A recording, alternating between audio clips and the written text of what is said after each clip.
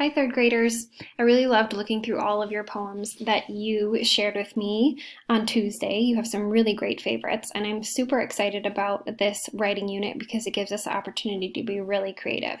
So just to give you an idea of where we're heading for the next few weeks, our final writing project is going to be putting together our own poetry books. And we're going to be making them on Book Creator because we can't do paper books like we normally would. And each page in your poetry book is going to be a different type of poem. So over the next few weeks, we're going to focus on 6 different types of poems. And today, the first one that we're going to focus on is something called a rhyming poem. So first, I want you to learn about it by reading a book on Epic called Rhyming Poems that I assigned to you, so it should be in your mailbox. And then you're going to try out writing your own rhyming poem and putting it on the first page of your Epic book. So I just want to show you the book I assigned to you on Epic really quickly here, just so there's a few parts I want to explain. This is what it looks like, called Rhyming Poems. So I'm just going to open it up here.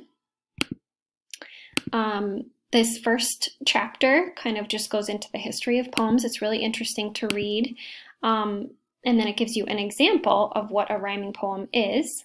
Oh, look, it's a book made of paper and ink. I feel giddy, I think, but don't mean to be smug. A book needs no plug. So you can see here where the rhyming words are. Look and book. They're at the end of each line, ink and think, and they're right next to each other, smug and plug, right? So this is A, A, B, B, C, C, right? If we were going to assign letters to them. And then in this chapter too, I would kind of skip over this chapter. It's just kind of not something we're going to be using.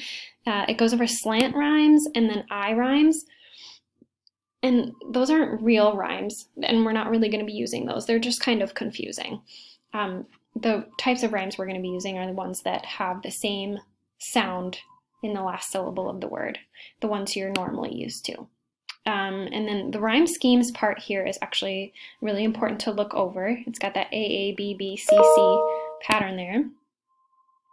And then it also gives you examples of different kinds. So this one's not A, A, B, B, C, C. This one's A, B, A, B, because fear rhymes with deer and cat rhymes with that.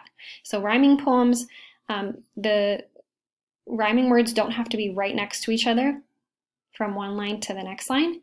You can skip a line and have line 1 rhyme with line 3, and then line 4 rhyme with line 2, or 2 rhyme with 4, sorry.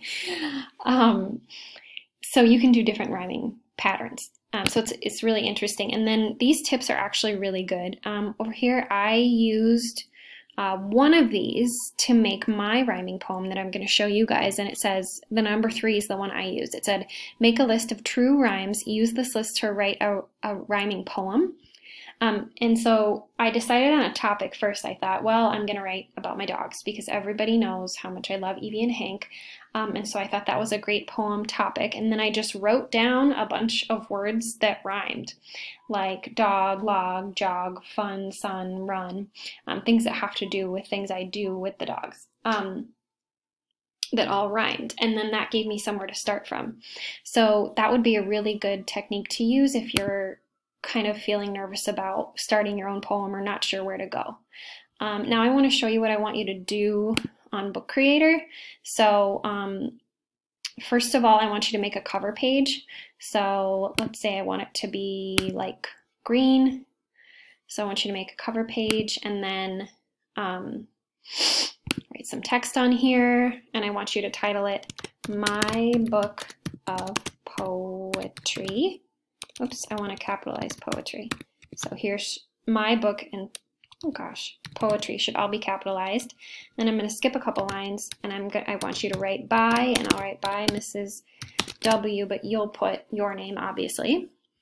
And I'm going to put done. I'm going to make that bigger, and I want to make the font bigger. Whoa, maybe not that big. And then I want to move it over to the center. And then if you want to change the color of the font or the type of font that it is, you can do that. You guys know how to do that, but these are the 2 main things you need. You need a background color, title, and the author's name. And then for your next page, I want you to, again, pick like a nice background color. And then I want you to insert a text box. And I want you to put as a title for the first page, rhyming poem. Oops, I want to capitalize rhyming and poem. Rhyming poem. And then I want you to make up a title for your poem based on what your topic is. So I'm going to put fun with my dogs. Okay. And then below that, I want you to actually type up your poem that you made. The nice thing about Book Creator is you can go back and edit it and change things all the time. So that's why I thought we should use this. So here's the one I came up with today. Everyone knows that, oh my gosh, sorry for my typing. I love my dogs, comma. Sometimes I even take them on early, I'll just say morning, that might be too many words. Let's see how that sounds. Everyone knows that I love my dogs. Sometimes I even take them on my morning jogs. Sounds pretty good because they have about the same syllables in each line, and dogs rhymes. Now I'm going to go to my next line and I'm going to put, we always, whoopsies, always have amazing fun, comma, especially when we get to be in the sun, because you know I love the sun. And then I'm going to read those lines back to myself. Let's see if it sounds good. We always have amazing fun, especially when we get to be in the sun. It sounds good because they have about the same amount of syllables, and also because fun and sun rhyme. You know I love the sun. Then I'm going to push done. Again, I want you to size it so that it fits the page. Move it around, center it.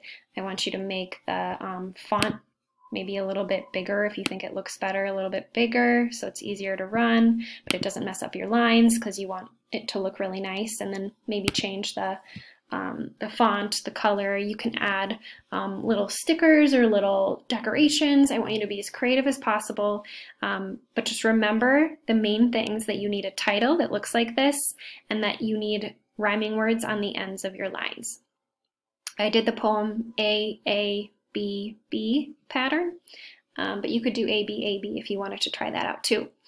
Then you click out of the box when you're done editing it, and that's all you're going to do for today, is just create your title page and then your rhyming poem page.